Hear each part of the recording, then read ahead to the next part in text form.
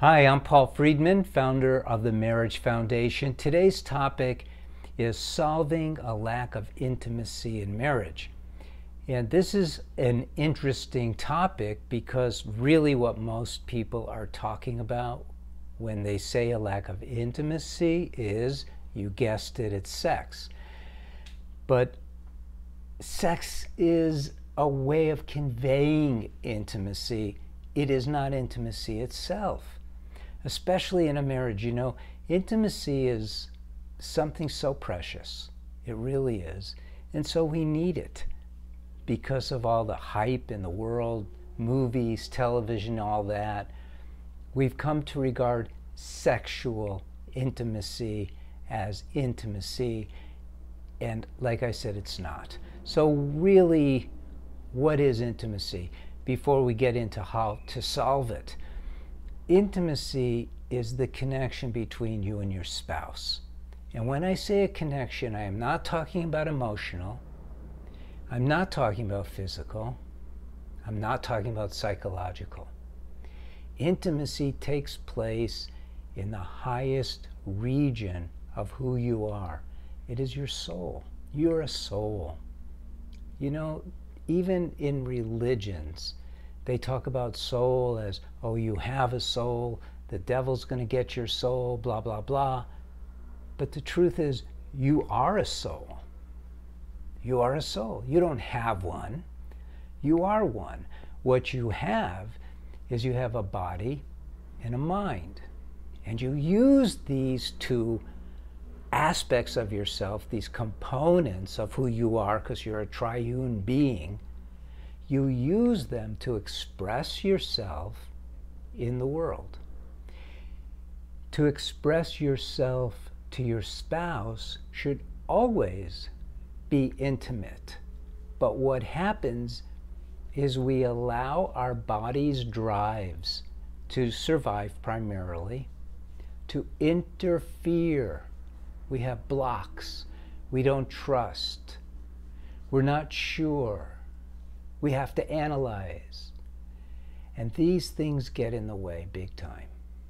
The truth is, if you were just the pure soul, you would be afraid of nothing. The soul has no fear. Nothing can destroy it. Nothing can hurt it. You are that.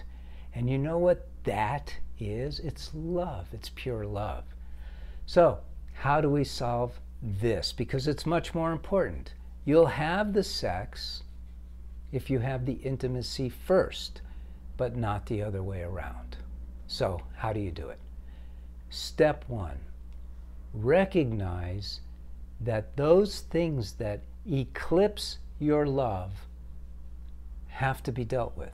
You have to get rid of those. And there's many ways to do that. Almost any self-help book talks about that. How do you get rid of fear? How do you get rid of anger? Jealousy, criticism, complaining. How do you get rid of those? Because those get in the way of your intimacy. So those have to go.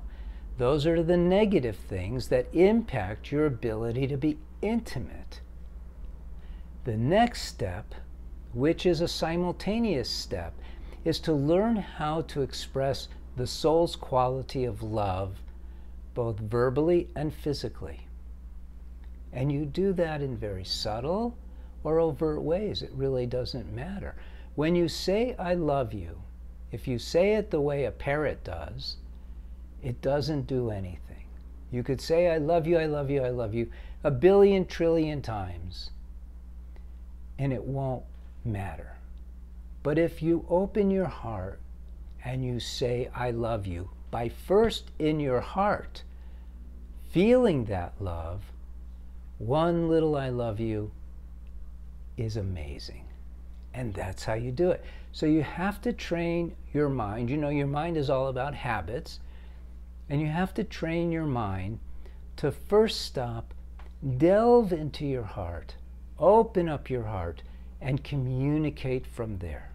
I promise you, if you do this just for one day, where you block all the negative crap, all of the interference with love, and at the same time you force your mind to first tie to your heart with your communication and expressions, you will start to feel intimacy.